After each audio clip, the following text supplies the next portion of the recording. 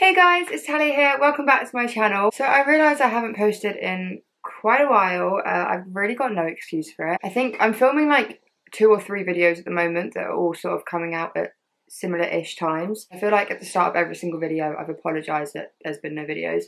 But that does mean you're going to have 3 new videos. So like, I haven't posted in about 3 weeks, so I'm just making it all up to you in 3 videos. Today I thought I'd do a sit down video with you guys and just get really comfortable and open and answer questions that I have been avoiding. As you guys can probably tell, lots has changed in the past 5 months and lots of things have happened, so I thought, why don't I update everyone, because I get questions all the time and it's so hard to answer everyone individually, so I've just been like putting it off, and now I'm just going to answer it in one big go. I haven't done my hair, I haven't got any makeup on because I wanted this to be like a real chit chat, you know, like comfy video. Like imagine this as like I'm sending you Snapchat videos to you directly, giving you a little life update, you know? Hey guys, so I'm just quickly here to interrupt the video and tell you about the EcoVas D-Bot T8 that I have been sent. So I'm going to tell you what it is and how it works, and then just to let you know that there is a link in the description box down below for you to go get your own. So it's basically a robot vacuum. So it is a hoover that basically hoovers itself. So I don't know about you, but I absolutely hate hoovering. Like okay, that's a lie. I hoover my room when it's got to the stage I need to hoover it, but that's about it. And this was actually a really good gift for my mum. Like me, she hates hoovering. I mean, I don't think anyone likes it. And also, ever since we've got Nessie, it's quite hard to hoover because Nessie just goes absolutely crazy every time we turn a hoover on. She growls and barks at it, so it makes it pretty much impossible. So with this, my mum is able to hoover the house when she's not even in the house, which just makes life a lot easier, obviously. So normally what she does is when she takes Nessie on a walk, she will put on the D-Bot and it basically just hoovers our whole house for us, which is pretty sick. So it's got upgraded AVI technology, which means that you can just put it on and leave it because it knows your house better than you do. It also has revolutionary true mapping, laser-based mapping and navigation technology. So basically, we tested it. If there's like an item somewhere in your house, it knows, it can see it because it's got like a camera and it goes around it. And yeah, it's pretty cool. It's a bit creepy, I'm not gonna lie, it does sort of freak me out, but it's cool. And most importantly, obviously, it actually does do the job. Like it cleans and it works. And it's not even that expensive. Like honestly, I was really shocked. I thought something like this was gonna be so much money, but it's really not. Like for what you're getting, it's a really, really good price. There's also an app which I have downloaded on my phone, the EcoVas Home app. We actually named ours Rick Grimes, and if you watch The Walking Dead, then that'll make sense. If my mum goes out and she forgets to put it on, she can put it on through a phone, and if it gets like stuck or trapped or anything, my mum can like turn it off and like tell it to go around or something. It's a really good app, and it means that we can control it when we're not home.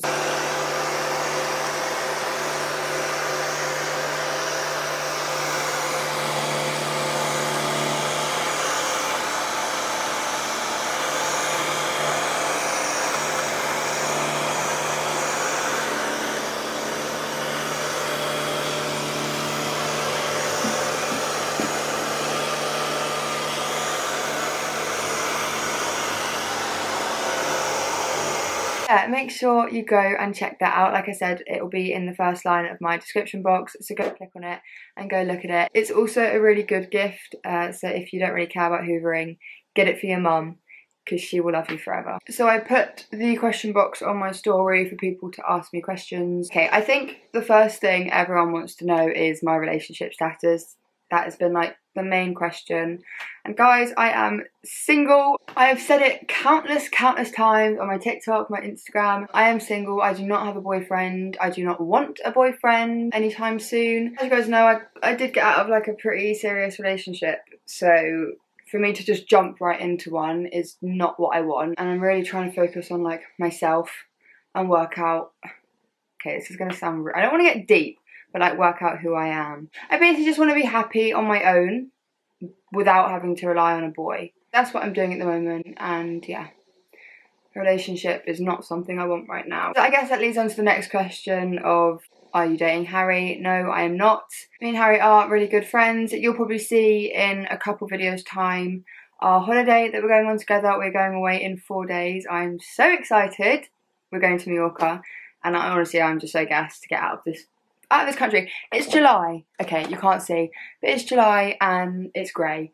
Me and Harry are not dating. We are really, really close, of course, but we are not together, and we're going on this holiday as friends, and basically just to get away and enjoy the sunshine. Also, how depressing is this? I drew an England flag on my nails for the football, and yeah,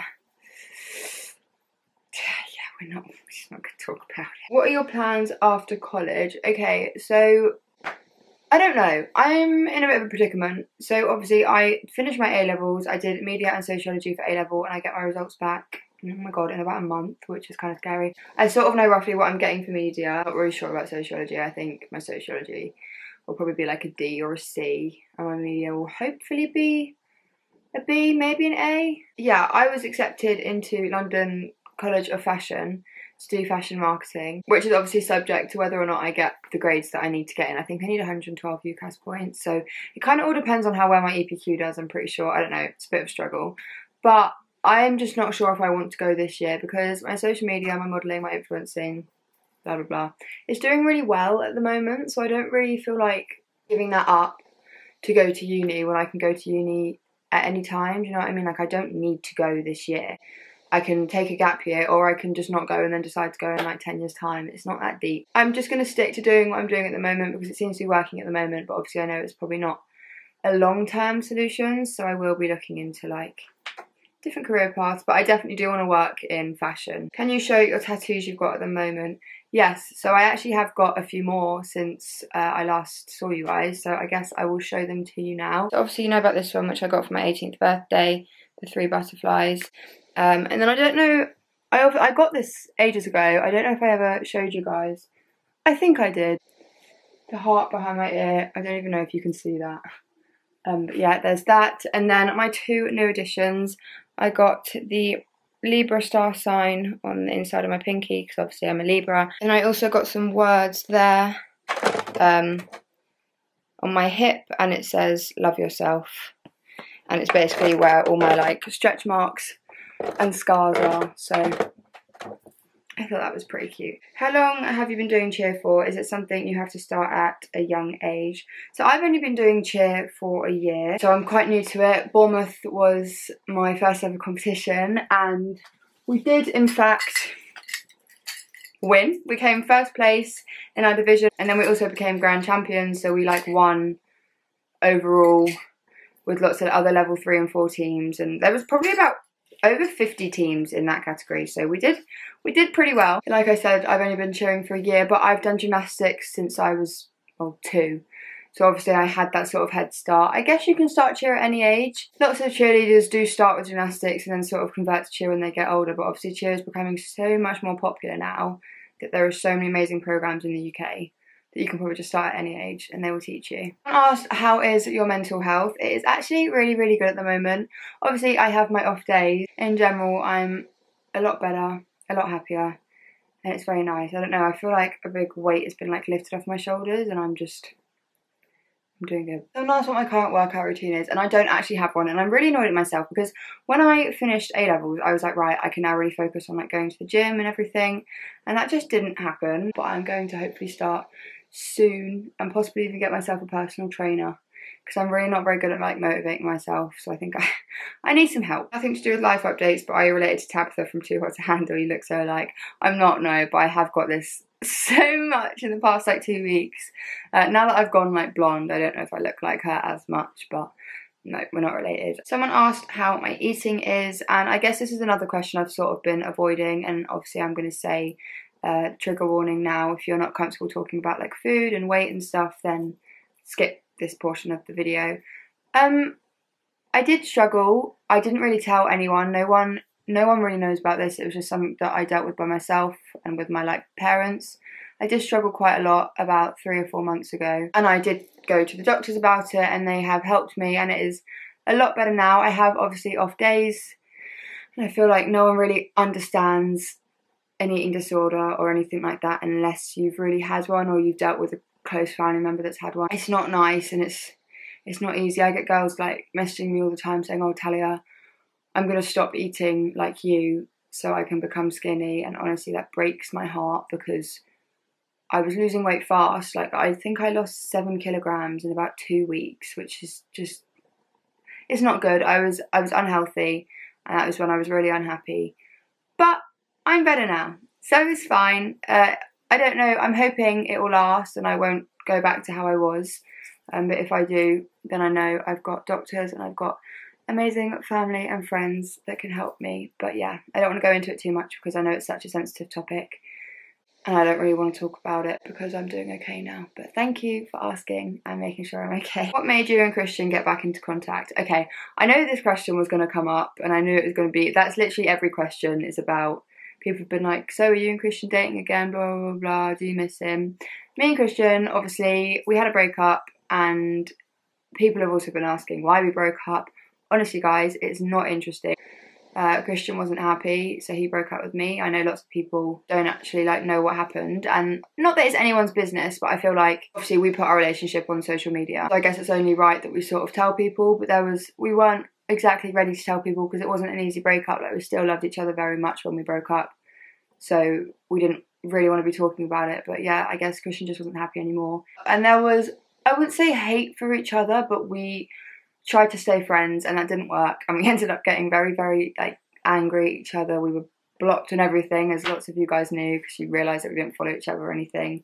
Lots of indirect TikToks made and private story shit and everything like that. And then I think we sort of got set up to see each other again. I'm not really sure what happened, but we ended up going for drinks or dinner together, and we sort of, I guess we spoke about everything, decided we should start being mature about it. We unblocked each other and everything is good now. We are friends, we're fine, we're civil. No, we're not getting back together. Obviously it's very nice that I'm able to be friends with him again because I still care about him very much, so I'm glad that we managed to be mature. Obviously you guys have been so intrigued about my love life recently, so I thought I'd come on here and say I will never ever ever share my relationship on social media again. Obviously every now and then I might post a picture of them or whatnot, but having a relationship on social media is the worst thing.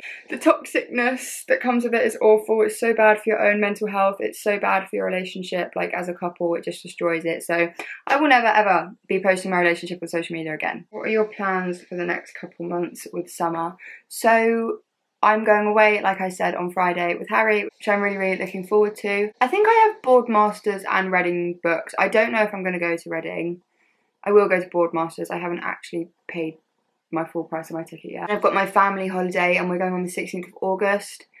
And then when I get back, I guess, I don't really know. I'm just sort of living life in the moment.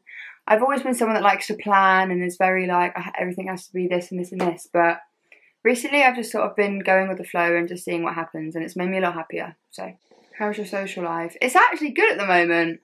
For once. Talia has friends. I know. Shock horror, I've actually managed to find some friends. I've rekindled with old friends, which has been so lovely. Someone asked, do you miss being in a relationship? No, yes and no. I don't miss being in a relationship because I love sort of the freedom and not having to worry about planning on when to see your boyfriend or if you can come to a party. I love being able to just go out with my friends and enjoying myself. I'm not talking about going and getting with loads of boys because I'm not doing that. I just mean going and enjoying myself without having to worry about the commitment or what the other person, if they're at home worrying or anything like that. It is tiring, and I obviously was in a relationship for a year and I absolutely loved the relationship, don't get me wrong, of course I did, I wouldn't have been with him otherwise. But obviously it's nice to just sort of maybe sometimes have a break from relationships and do your own thing and, like I said, focus on myself. But then at the same time I do miss, just having that person there that you can always rely on, someone, if I'm ever feeling, if my anxiety's bad or I feel myself with my eating, if I feel myself sort of going down that place again, just knowing that there's always that person there. And luckily I do now have amazing friends, but there's just something about having a boyfriend where it's just really comforting, even the little things falling asleep next to them is it's a special thing, and obviously I do miss that, but I can live without it, do you know what I mean? I'm not craving it. When you're next meeting Summer, I actually saw her last week. I didn't take any pictures with her. How do you see yourself in 10 years time? I honestly have absolutely no clue. How to deal with your breakup? Very big glow up, BTW. Always been gorge, but go girl. Thank you very much. You also asked, what is something you've learnt this year you wish you knew last? I don't really know how I've glowed since the relationship. Like I said, I've just been working on myself and like spending time with family and friends and doing things for me instead of doing things for a relationship, if that makes sense. I feel like when you're in a relationship, it's so easy to sort of slip into a pattern of doing everything to suit sort of the other person. And this isn't like me criticising my relationship at all. It happens in every single relationship. You just sort of do what you can to make the other person happy, and sometimes you forget about yourself. So I think really being on my own, being happy on my own and working on myself has just made me bloom, if you will. And something I know this year, which I wish I knew last year, was probably that that it's okay to be on your own. It's okay not to be in a relationship. Someone asked if I want to move out anytime soon, and no, I do not. Okay, that is all the questions, I'm pretty sure. That is everything that I sort of wanted to talk to you guys about. I don't think there's really anything more. I hope I answered questions that you guys have had for a while. I feel like I have. Just a quick reminder to check the first line of my description box, and that is the link to the website to get your D-bot. Make sure you go get it because they are so cool. Thank you so much for watching. I really hope you enjoyed this video. I've got some holiday videos coming out soon, which I'm really excited for you guys to see. So make sure that you stay tuned. If you did enjoy it, please don't forget to like, comment and subscribe to my channel, and I will see you next time. Bye!